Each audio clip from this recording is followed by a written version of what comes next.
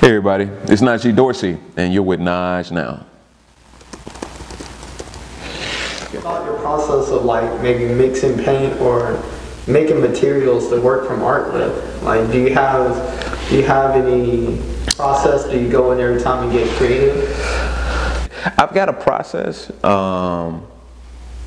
know, I don't know necessarily how to answer that.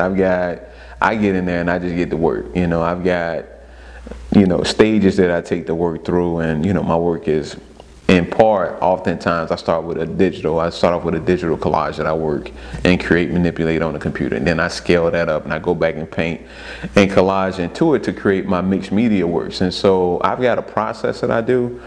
It's kind of like, it reminds me of like when I go visit, you know, my mom and my auntie, right? And they cook something that's really good, and you say, well, you know, what's the recipe? You know what I'm saying? And it's like, oh, I don't know, I just put a pinch of this and a dash of that in the thing, you know what I'm saying? So it's kind of like that, man. You really have to be in the studio with an artist to really understand and see how a work progresses. And maybe that's one of the things that we'll do in the future, is to take it from the infancy of a piece and take it all the way through the maturity and the developmental stages of finally ending up with a really nice mixed media work. And so it'll be something that we'll do. Listen, drop me a note if you're finding this with Naj series beneficial or fun. Drop us a note. We love to hear from you, and share with your friends and family. This Najee with another installment of With Naj Now.